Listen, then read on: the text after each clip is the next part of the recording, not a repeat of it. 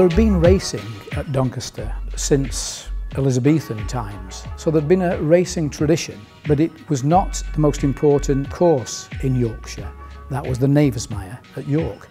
In 1760s they introduced what is the Gold Cup. Then the St Leger was introduced. After 20-30 years it kind of reached the beginning of a golden age, and from that point Doncaster superseded York and became the most important racing venue in the north, many people say, in the country. In our collection at Doncaster we have around 200 paintings related to horses and also to the St Leger in particular, and it really reflects the importance that the St Leger as a race has had to the history of the town. The exhibition is called A Day at the Races, and annually we're now doing an exhibition relating to the St Leger because the St Leger has become a big festival in Doncaster which takes place every year. So each year we look at different facets in our collection related to racing imagery. The St Leger Stakes is a race which began in the 1770s, and it was unique. Beforehand, racing had been dominated by heats of 4 miles, run 4 times, so a horse runs 60 miles in a day. And the St Leger was a new kind of race. It was called a dash of 2 miles, later reduced to 1 mile and 6 furlongs. It was a revolutionary kind of race, which revolutionised horse racing. I think it's very glamorous, and of course it attracted the upper levels in society who had the wherewithal to employ painters. Stubbs is one, Herring, Pollard being 2 of the famous ones from the beginning of the 19th century.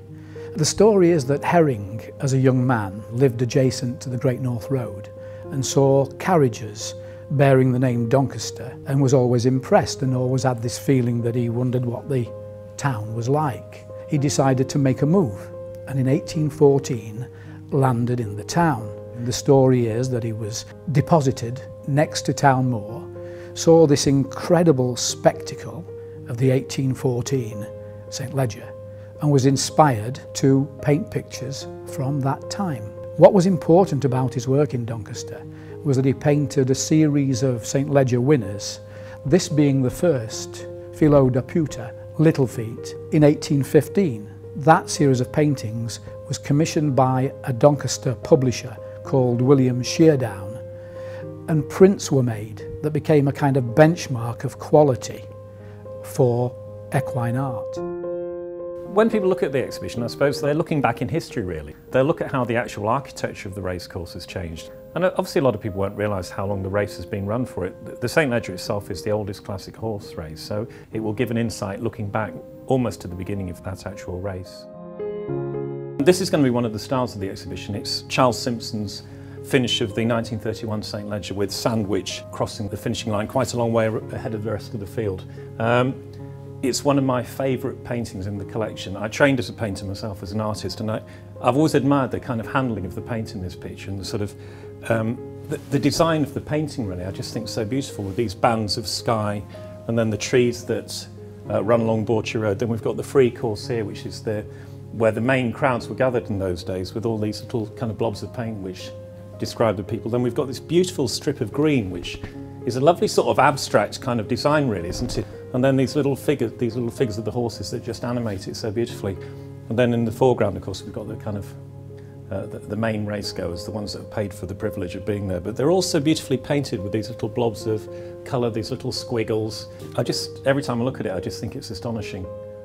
Yes, so you remember when the picture was first painted, Ben? Yes, yeah, I think it was 59, all being 10. And the first image I remember of it completed was when my father had it photographed at the back of the house outside, and there's a big brick wall and he's just stood by the painting. My father's Joseph Appleyard, known to all his friends as Joe. He was an art tutor, a professional artist, but in his latter 2 years I would estimate he was making a living commercially just out of painting pictures. The bit I really love about this picture is this detail down the left with the figures at the bottom, and then the list of runners and riders. One of the reasons I look forward to the picture going on exhibition is the fact that not only does it sort of keep my father's name in profile, but it keeps the jockey's names in profile, because there's jockeys there I remember from a child who are still alive.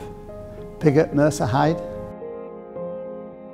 I think artists are attracted to horsey themes because of the variety of life that it gives them in a way. You've got the focus of the racing, you've got the landscape that the racing takes place in, you've got the architecture of the stands, and you've got the crowds as well, which in a number of paintings are actually as important or more important than the actual depiction of the horses. So there's a whole range of things for the artist to go at.